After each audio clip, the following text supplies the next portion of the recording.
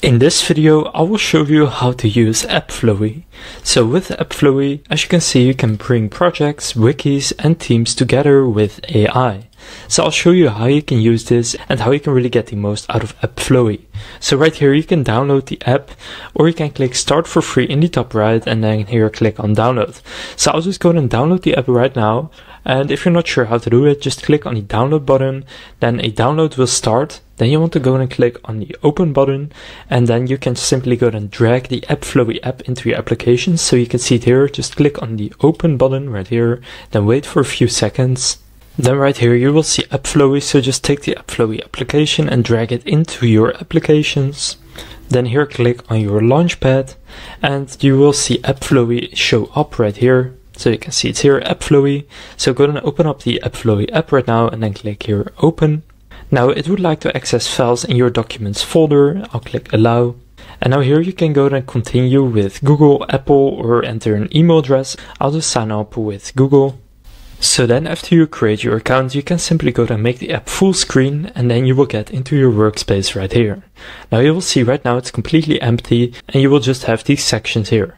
So right now you are in your workspace that has one member. Now first what you can do is click on the gear icon right here and then click members in order to invite other members into your workspace.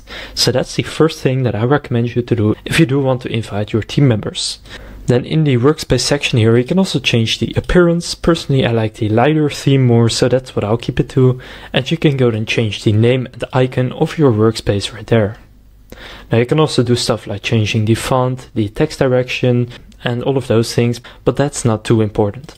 Now here in the AI settings, you can see you currently have AI search enabled, and you can also run local models on your device for ultimate privacy, and here you can choose which AI model you want to use. Then in the plan section here, you will see currently you are on the free plan, which is perfect for individuals and teams up to 2 members to organize everything. Now you have some add-ons and you can change the plan to their pro plan later if you want. But I'll just show you how you can get started with the free plan. So first you can click templates in the bottom left and that will take you to their templates website.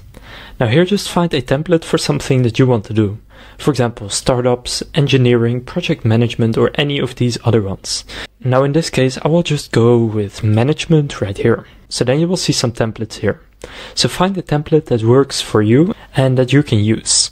For example, here you have a blog editorial calendar. Here you have a simple startup company home. Here you have a performance review template, a device tracker, and a bunch more things that you can go and try out. Now you can also create something yourself, but I'll just, for example, get this job description template.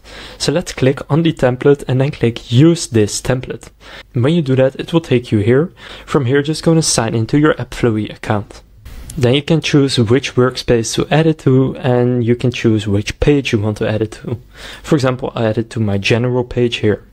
So when you add it right here, you can click use the template and then click open Appflowy, and then it will go ahead and open up the Appflowy app, and now it will just be imported into the app as well. So under general, you will now see the job description template right here. So this is just to get someone onboarded, where you can go ahead and enter everything about the job, and now you can simply share this with people by adding them into your workspace.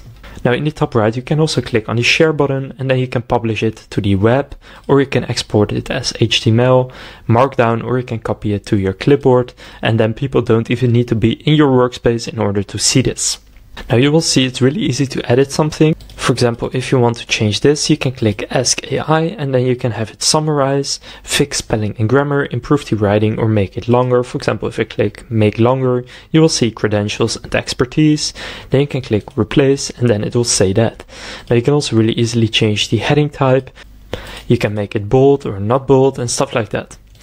Now what you can also do is click on plus right here and then you can use the AI writer. You can add text or one of these headings. You can add in an image, bulleted list, a numbered list, a to-do list, a divider, quote, table, a link to a different page, a grid, a linked grid, a Kanban, linked Kanban, calendar, linked calendar, a call out, outline, math equation. You can even add code. And you can add a toggle list, emoji, date or reminder, photo gallery, or even a file. Now, for example, if I click on the code right here, you will now be able to write the code right there, but now you can also use the AI writer to go and write code for something that you want to write.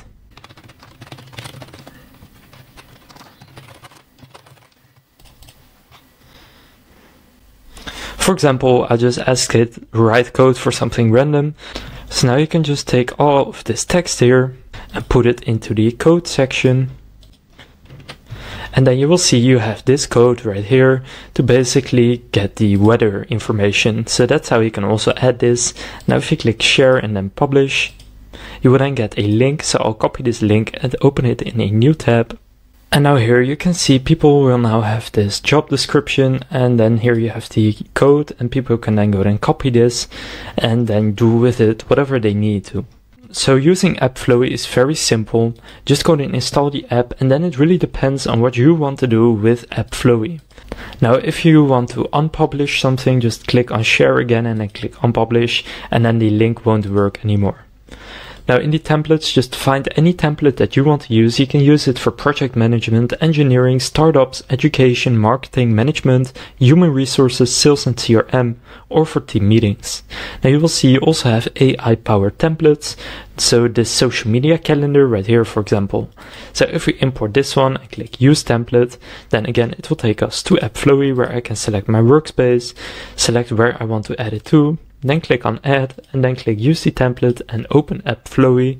And then if I go and open up the app again, you will now see the social media calendar we also have right here.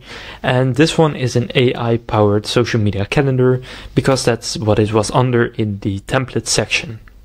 So then you can just go to the day, click on plus, and then you can add whatever you want right here. For example, if I name this one, you will now be able to click on this one and then expand it, and then here you can simply go and add in images and videos and whatever you want again.